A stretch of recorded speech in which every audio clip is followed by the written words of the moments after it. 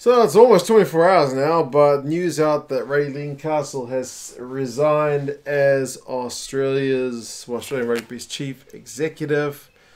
My kids are in the other room cleaning up their mess, so if you hear any noises, it's that. Australia's cleaning up as well, so yeah, apparently she said she wanted to leave things, well, it was going to be hard to have kind of clear air if she was still in the picture, so she's decided to take the step to resign. From what I've read, she's being largely thanked? Not thanked. It's not the right word. She's getting a bit of respect. What's the word I'm looking for? Praised for taking the decision to step down, because there's been, if you haven't been following it, there's been an ongoing war of words kind of thing, kind of one-sided war of words about getting her to step down, and she was definitely becoming a focal point, so she's been praised for taking the decision to step down and not make things about her versus like the former captains who wanted her gone.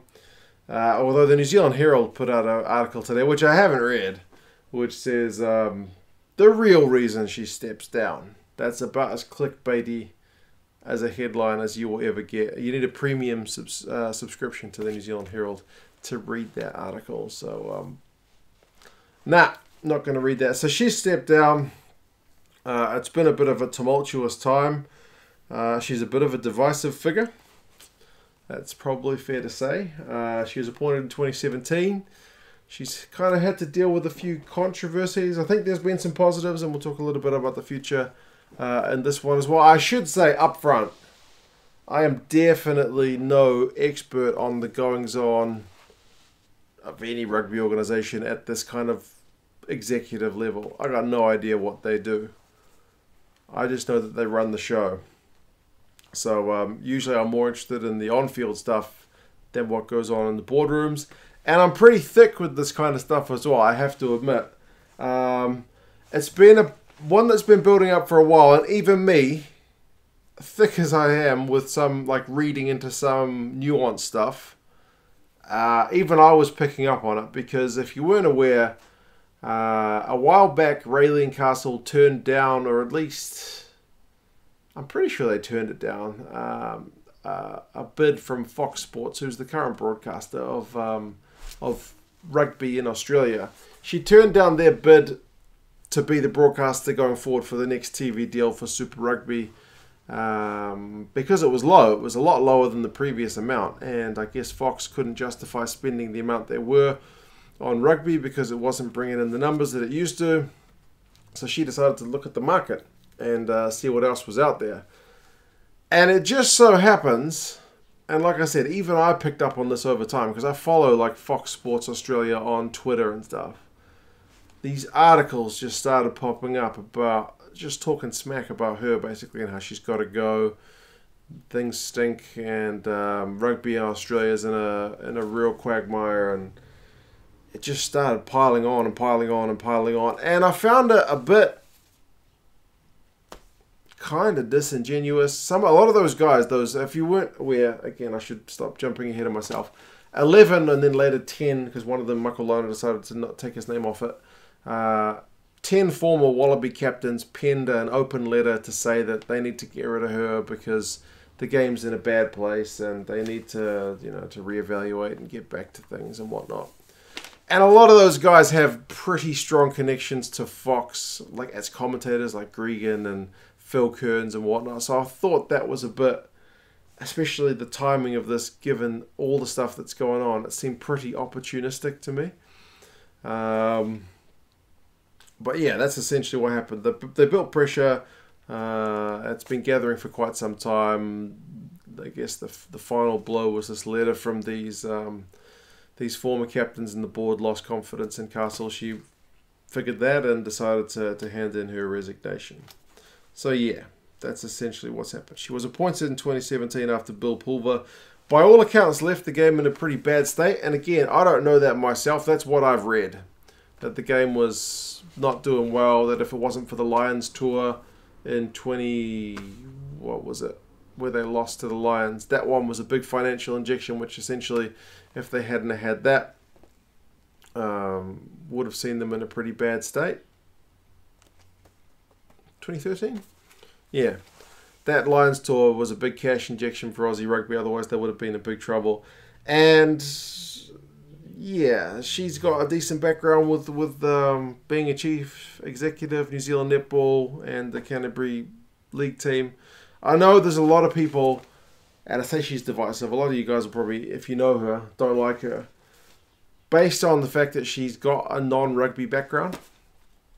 Personally, for me, I don't really care what background they've got, as long as they can do a job.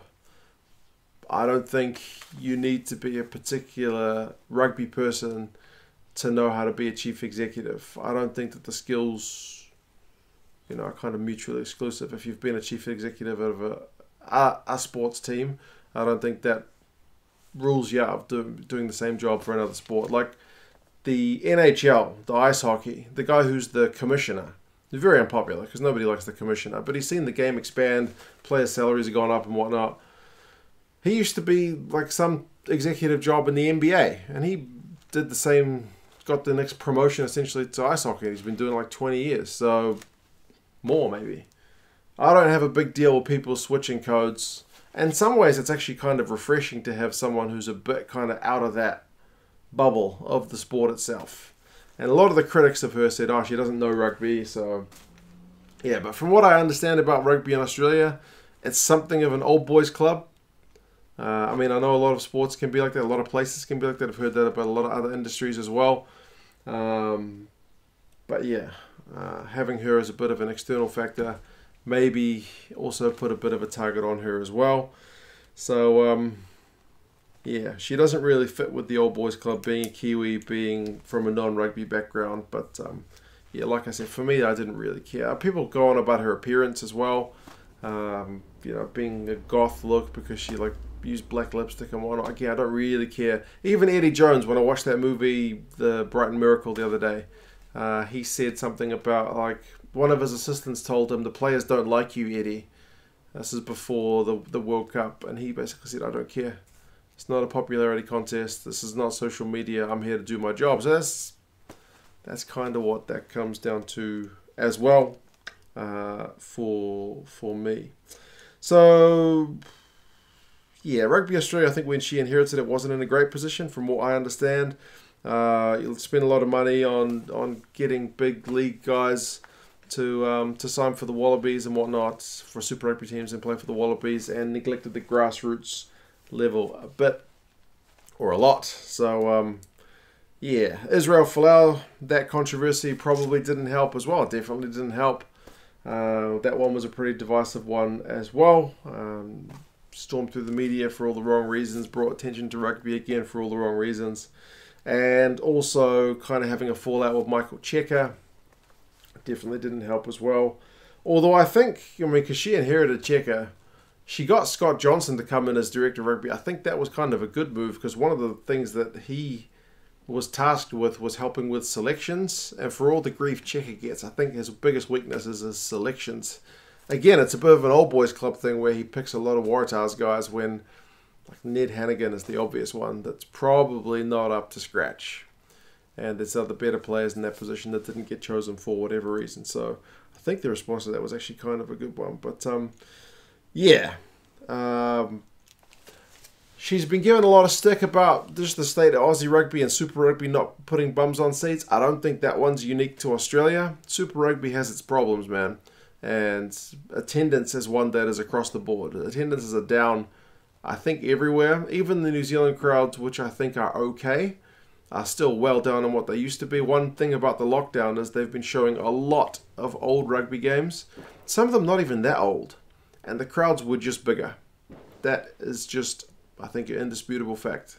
Crowds used to be bigger, and that's far from unique to Australia for them being down. If anything, the Sunwolves, when they're playing in Japan, seem to have some of the best attendances in Super Rugby, and that's going to be them going after this year. But anyway, so yeah, she turned down Fox's offer. She was looking for more coin, essentially. Some positives from what I read, and again, this is mostly from an article I read, or an open letter from Hugh Cavill from Green and Gold Rugby. He mentioned that Australia is one of the serious contenders for getting the 2027 World Cup, and that would be a heck of a cash injection, even if it is quite a few years down the track. They got Dave Rennie as coach. I put the note about plus Scott Johnson, I think, was a bit of a boon as well. But what happens with Dave Rennie, I guess, is one that remains to be seen. But yeah, Dave Rennie, seeing as he was called for an interview by the All Blacks, the fact that the Wallabies managed to secure him, I think was a pretty good move. And the under-20s last year beat New Zealand 24-0, which is also seemingly like something's going on good with the game. Now, I don't know if you can put that on her. This under-20 squad that's come through has obviously been the product of many years of development and whatnot, but I don't think the game is maybe in as bad a place as what they say. And if it is, I don't think it's all down to Raelene Castle, one person anyway. So, yeah, I am a little bit negative about the coup which has gone on to see her replaced, essentially because it seems to be a bit old boys club feeling about it for me. And the state of Aussie rugby, they seem to be largely pinning it on her from what I've read. That seems a bit disingenuous. But yeah, even I was picking up on the Fox media thing. And like I said, I'm pretty thick with that kind of stuff. And I don't say that to try and be modest. Like seriously, I'll go to meetings sometimes with my old boss. I used to have a frontline job, and then I got like not a management job, but kind of a between job. And I used to go with my manager to meetings, and I'd meet these people, and they would talk about stuff, and I would walk out going, that was nice, all these nice people. And then my boss would sit me down back in our office and say, no. These guys are gunning for this work. They want to get rid of this guy. They're trying to do this. All these like political stuff that was going on in the background, and just straight over my head.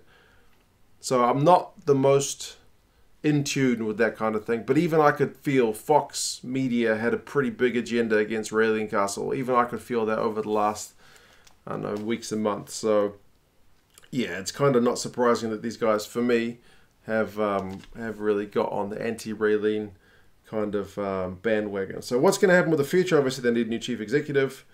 There may be an opportunity to get something going during the lockdown. Who knows? That might be one that remains to be seen. But the future of who coaches the Wallabies is also one. Dave Rennie may look at this as an opportunity to kind of cut and run. I hope not, because I think he's in his time, he's essentially lifted whichever place he's gone to. So I'm hoping that he will be able to do the same with the Aussies. But yeah, it's a bit of an interesting one. Like I said, I know she's a divisive figure. Some people don't like her for whatever reasons. And as I said, I'm definitely no expert. It's mostly me reading articles that other people have written to get kind of my own feeling for it. But yeah, from what I could see, I didn't think she was doing a bad job. But rugby is in a pretty difficult position from what she'd inherited. There's some positives. It's a shame to see her go. But if she is gone, I still hope that whoever takes over is able to do better. I want to see Aussie rugby grow and develop and be able to compete with the likes of AFL and rugby league, even if it's not to be on that same level, to at least get back to a similar level that it used to be. Yeah, because I think rugby union is not that big a game in terms of having proper top contender teams. So having a strong Australia is an important one for the Rugby Championship, for the World Cup, for rugby as a whole. So yeah, it's going to take someone pretty clever onto it and whatnot to do the job. Is that Phil Kearns? Based on his commentary, I wouldn't have thought so, but hey, again, I shouldn't be judging him the same way I shouldn't be telling people not to judge Raelene Castle for her appearance. I shouldn't be judging his leadership abilities to run a big organization based on his commentary, because it's a different skill set. So if it is him, we'll see what happens. I'll give him the benefit of the doubt, and yeah, we will see. Anyway, guys, you guys let me know your thoughts, and I'll talk to you soon. See you later.